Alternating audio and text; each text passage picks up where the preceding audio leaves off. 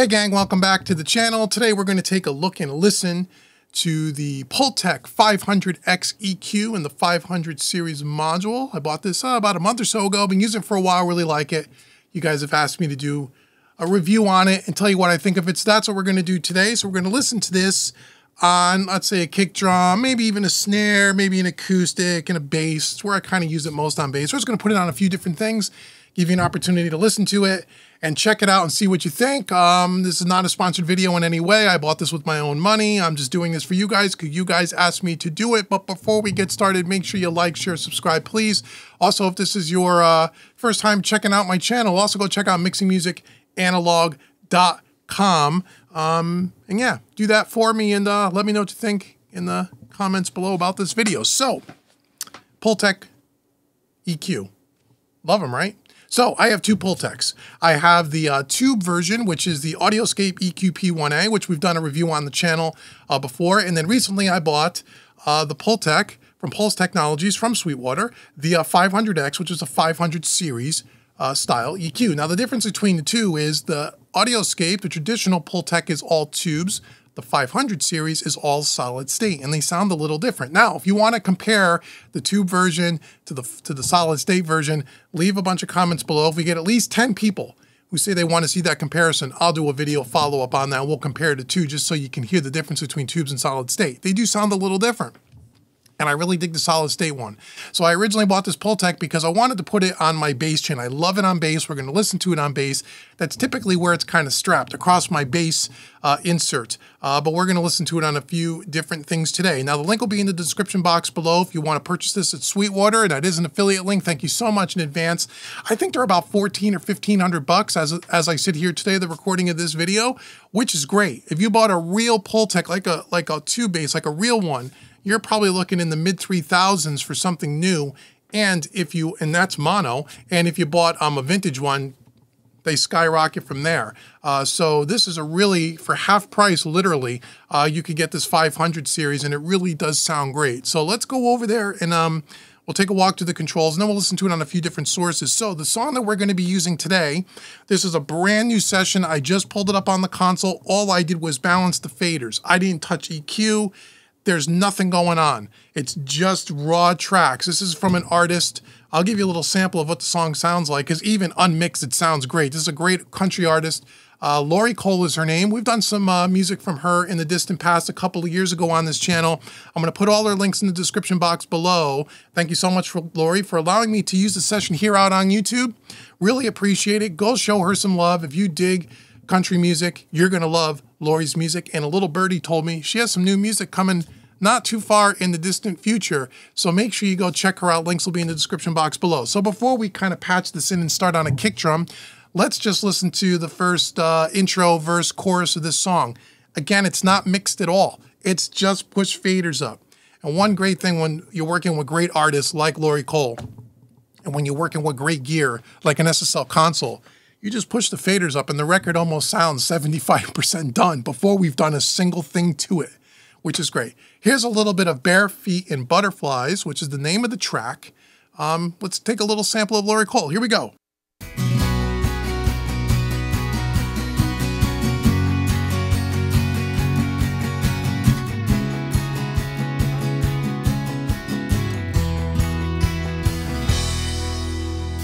It's summertime and there's tiger lilies waking up on the side of the road. I've been chasing my tail way too long, and it's time that I go home.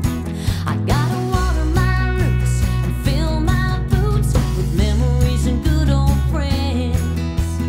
Going home is like a kind of therapy, the only place where I'm gonna find me is down at the end of a dirt road. I never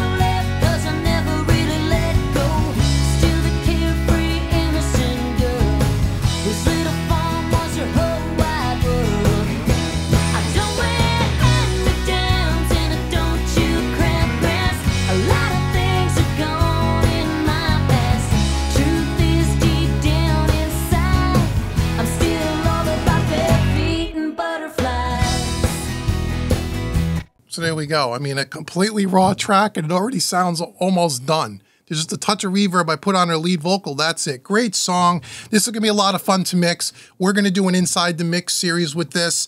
I think this song or another one of Lori's songs is going to be part of the next hybrid mixing course, by the way. Hybrid mixing country is coming up. It's either going to be this song or one of her other great tunes. So if you want to mix another one of Lori's songs, or maybe even this one, make sure you stay close to the channel here, and we'll tell you about that when that comes out in the next few months. So anyway, let's check out the Pultec.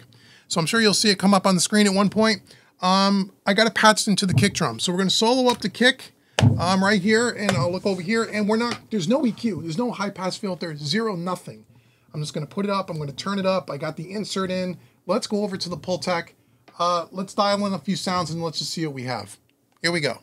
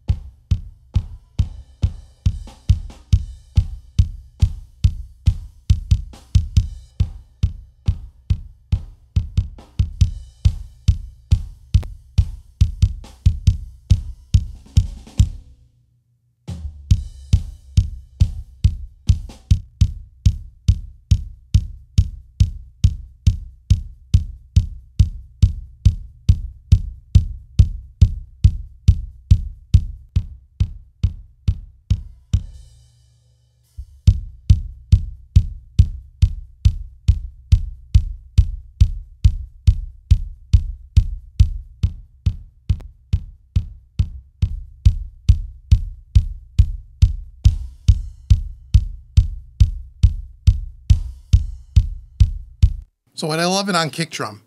Never really used it on kick drum before, but it's got that Pultec thing where you have the boost and the cut, the attenuation, which is really cool. The frequency steps are a little different. Now, the thing about the Pultec, the 500X, just so you know, the frequency selector is all stepped, so that's good for recall. The boost or the cut is not. It's all just completely variable and sweepable. It's not stepped like a mastering version. I think they may make a mastering version of this. You have to check the link in the description box and go check it out at Sweetwater. But it has that very Pultec thing where you can really boost the low end and you can cut it at the same time to get things nice and tight. Now again, this is actually a kick drum, one kick track, but there's 3 kick mics in the DAW in Studio One, a kick in, a kick out, and a kick sub. They're just kind of basically blended and coming out here. So it's like 3 kick drums coming out to 1 fader, EQing only with the Pultec there. And then again at 8K, it's got that nice snap to it, which is really cool. So that's really cool. Sounds really great. Unlike the tube version sounds a little bit more, and we'll do a video if I get enough comments, but just to give you some context of the sound differences, the EQP tube version by AudioScape has a little bit more of a pillowy effect. The tubes give it a little bit more of a softer transient, I feel, on something like a kick, where the 500X, the solid state version, you get more point. That's what I kind of like about it. So that's on kick. Let's bring it over to a snare. Give me a second here to unpatch it, and I will repatch it in, and we'll put it on a snare, and we'll see what the snare sounds like. Okay, we're back here. So we're on a snare. So again, we have 3 snare tracks in Studio One that's being blended out here to 1 snare. It's just snare top, snare bottom, and a sample. Quickly blended, no EQ, no compression, no nada. Coming right out to this fader here, patched into the Pultec 500X. Let's go listen to it. Here we go.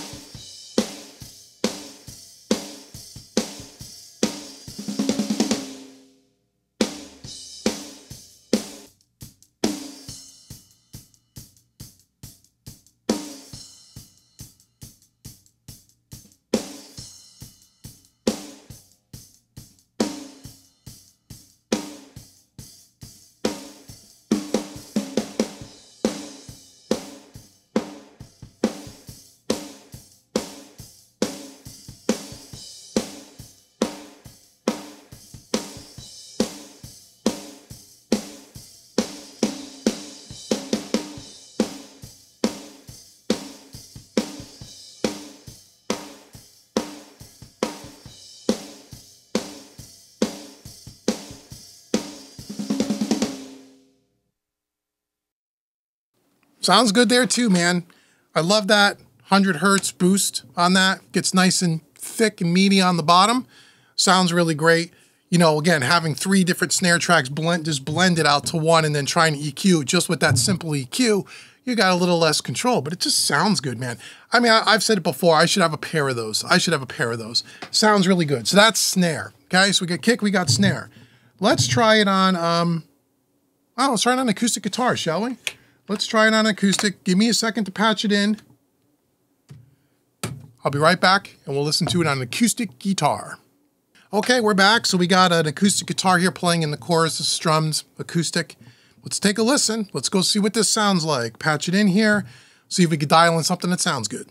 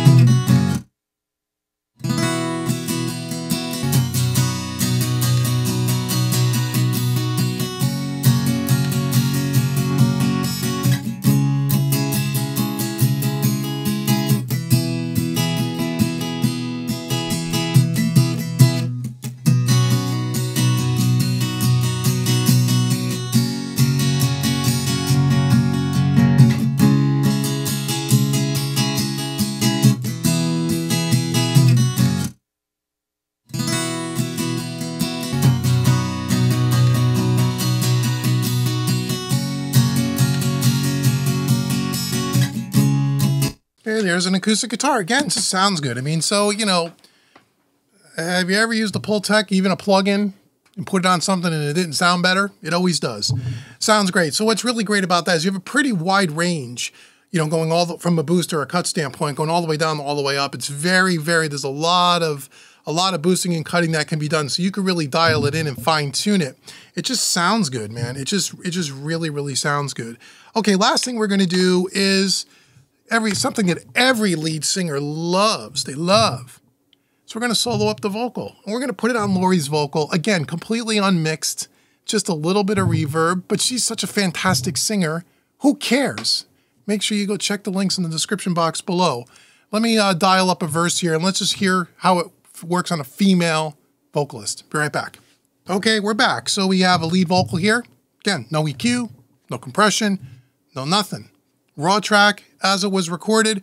Splash of reverb from our good friends at AudioScape, the XL305R. We've done a review on the channel about that hardware unit. That's a fantastic unit too. Let's play a little bit of Lori. Let's go over to the Pultec and let's see if we can dial in something that takes a great vocal and makes it even better. Here we go. It's summertime and there's tiger lilies waking up on the side of the road. I've been chasing my tail way too long, and it's time that I go home.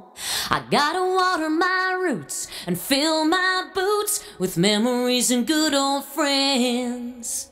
Going home is like a kind of therapy, the only place where I'm gonna find me is down at the end of a dirt road. I never left 'cause I never really let go. Still the carefree innocent girl whose little farm was her whole wide world.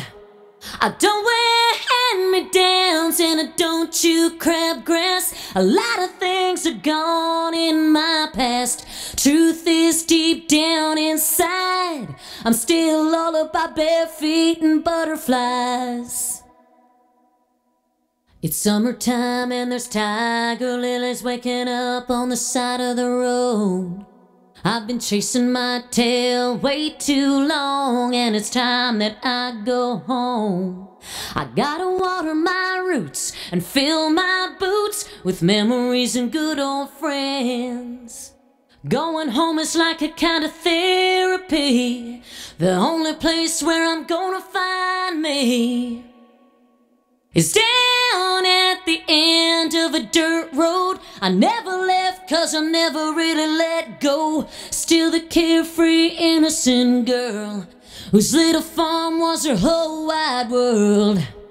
I don't wear hand-me-downs and I don't chew crabgrass. A lot of things are gone in my past. Truth is deep down inside. I'm still all about bare feet and butterflies. So again, sounds great. Pultec sounds wonderful on vocals. I'm always using the EQP1A by AudioScape. That's kind of patched in the tube version. It's kind of patched into my lead vocal chain. I go right from a compressor right to that, and it always sounds great. And the 500X is the same kind of thing. Again, it sounds a little different. It sounds a little different than the tube version, but I mean, it's got that whole Pultec kind of vibe. You can boost 100 hertz on her voice. There's no low cut filter going on here. And then you can attenuate just to give her a little bit more chest. And again, we're doing it in solo. Obviously, you'd be doing it in the context of the mix. But that's the Pultec 500X 500 series module. I think it's great. Again, I'm going to get a second one at one point to have a pair of everything. It sounds really, really good. Oh, you know what? Last thing, let's listen to it on bass, because that's really why I bought it, is for bass. I love it on bass. Let's dial up a bass here real quick. We'll do that and then we'll end this video. So here we go. Give me a second to patch it in on bass, and we will do that. Here we go.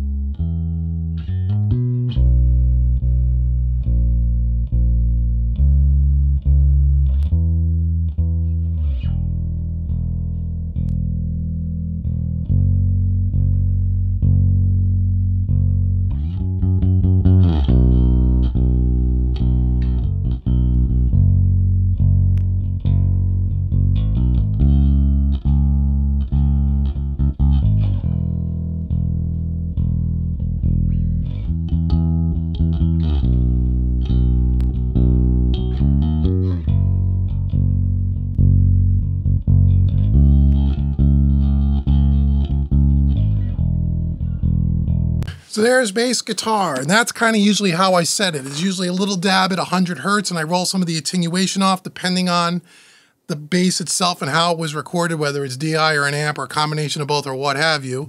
And then I usually put anywhere from 1K to 3K. Little dab will do you, and it just kind of fattens up the bottom end. It makes it sit in the track really nice, and you get some of the upper frequencies to get it to poke through. That's primarily why I bought it. I really love it on bass. I use it all the time on bass. It kind of lives on my bass chain. So there it is. There's the Pultec 500X. Again, check the link in the description box below.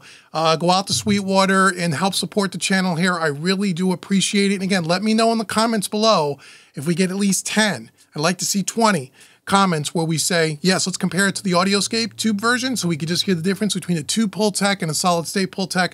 Let me know in the comments below, and I'd be glad to do that. Once again, make sure you like, share, subscribe. Go out to mixingmusicanalog.com, help support the channel. And don't forget about the two mixing hybrid courses that I have. I have one for pop rock and one for acoustic rock that was released in 2023. And we have a new one coming up, mixing country, hybrid country with Lori Kole. And again, thank you, Lori, to letting us use this session. And go make sure you check her out. Links will be in the description box below.